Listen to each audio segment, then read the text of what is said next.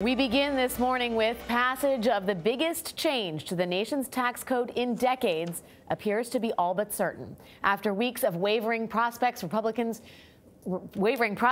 lawmakers appear to have enough votes to pass the sweeping measure affecting every taxpayer and business in the U.S.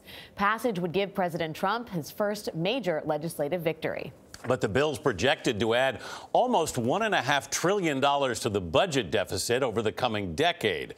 Once holdouts, Senators Marco Rubio and Bob Corker, have now both agreed to support the final version of the bill, putting it on track for a vote in the days ahead. Errol Barnett is on Capitol Hill with the latest. Errol, good morning. Good morning. You're right. Now that key Republican holdouts have signed on, GOP leaders are on track to pass this bill as early as next week. But there is quite a lot of fine print, so lawmakers will likely spend the weekend going through the bill's more than 500 pages. I think it's going to do very, very well. I think that we are going to be in a position to pass something as early as next week. President Trump is bullish on getting a tax cut bill on his desk by Christmas.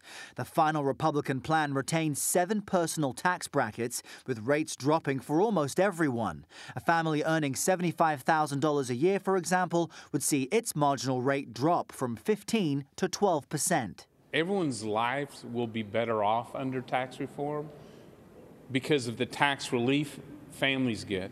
Republican leaders made a last-minute change Friday, boosting the refundable portion of the child tax credit to $1,400. That means low-income parents pocket that money even if they don't owe taxes. This is good for working families. That earned back the vote of Florida's Marco Rubio and fellow holdout Bob Corker.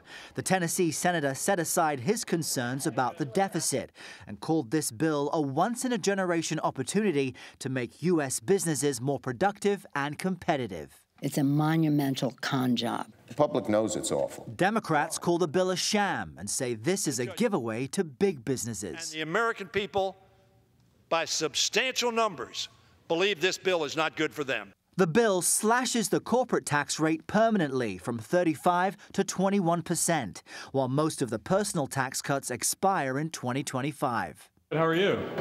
Living the dream. There is a catch for Republicans. Arizona's John McCain and Mississippi's Thad Cochran miss votes all week due to health issues. Lawmakers are hopeful for their return. I think John McCain will be here. Now, the White House is keenly aware of the slim Republican majority here and the importance of this bill to President Trump's domestic agenda. So it is delaying a scheduled trip to the Middle East next week by Vice President Mike Pence, just in case his tie-breaking vote is needed. Anthony? Errol Barnett on Capitol Hill. Thanks, Errol.